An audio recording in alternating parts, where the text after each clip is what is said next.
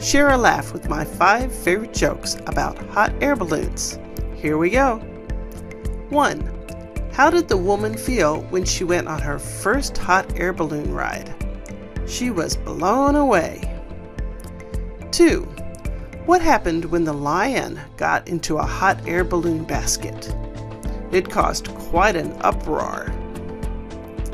3. What happened when the man invented the cold air balloon? It never really took off. 4.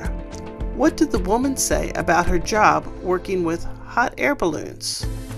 It has its highs and lows. 5. What do you get when a skunk flies in a hot air balloon?